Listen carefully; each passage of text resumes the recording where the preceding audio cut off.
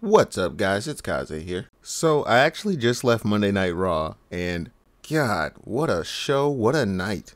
So this was actually my first Raw in about 10 years. The last time I went was to another Monday Night Raw right after Elimination Chamber. On that card, we had the Shield versus the Wyatt family, and Seth Rollins kind of left the match early,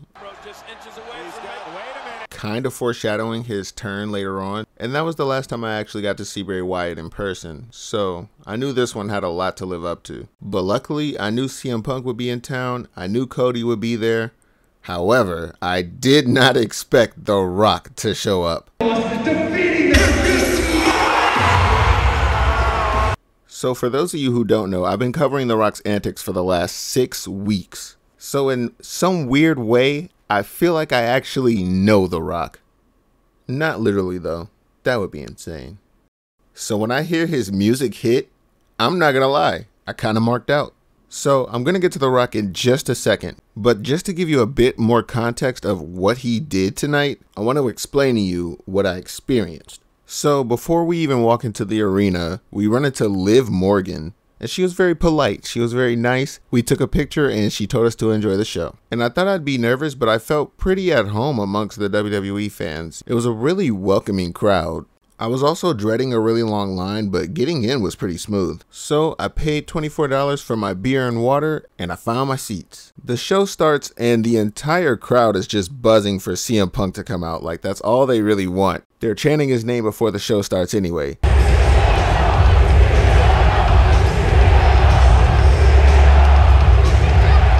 And it's his hometown, so of course we're happy to see him. Instead, we get Cody, and he starts cutting his promo about how he needs us to fight with him on WrestleMania night 1 and 2. By the way, promos were a bit hard to hear in the arena. I don't know if Allstate just has a horrible PA system or if WWE travels with a horrible PA system, but it was really hard to pick up and very echoey. And here's something actually crazy. Cody gets the entire crowd to point at the WrestleMania sign. But from my perspective, and I don't know if you saw this on TV, it looked like everybody was putting up the day 1 bloodline hand signal. And then out comes The Rock.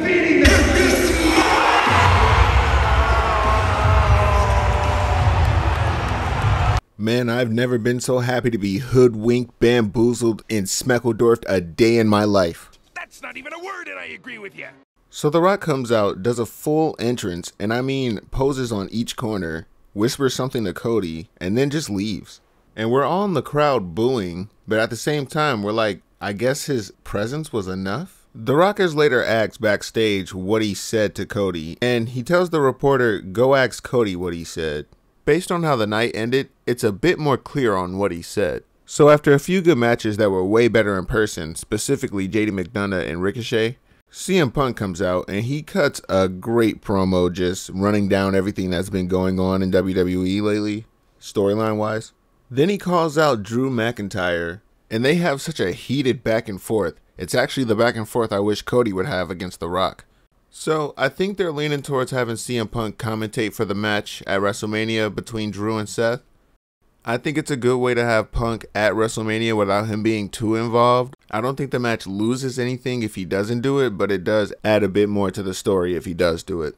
Speaking of Seth, during the main event, he was also involved in a mid-match brawl between Jimmy and Solo Sikoa. This left all of Cody's help distracted, and then the screen just cuts to The Rock, and he's beating the hell out of Cody Rhodes. So Cody's profusely bleeding, and then The Rock takes off his weight belt that nobody knew he had on. The Rock then takes some of Cody's blood and rubs it on the belt, and now he's talking to Cody's mom, saying he's gonna give her the belt.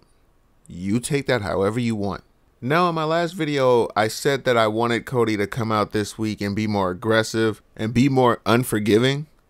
I don't think he understood the assignment. So yeah guys, I think Cody's character is always going to be one of those underdog characters where he can't ever be the aggressor, which is unfortunate and it may not work in the long run, but currently it's still telling a pretty good storyline. The Rock's actually supposed to be on Raw next week as well, so we'll see how this continues to unfold, as well as seeing what happens on Friday. It's about 1:30 a.m. my time as I'm recording this, so I'm gonna go to sleep now. I hope everybody got home safe tonight. I really appreciate the love and support I'm getting from you guys. It makes late nights like these a lot easier to work through.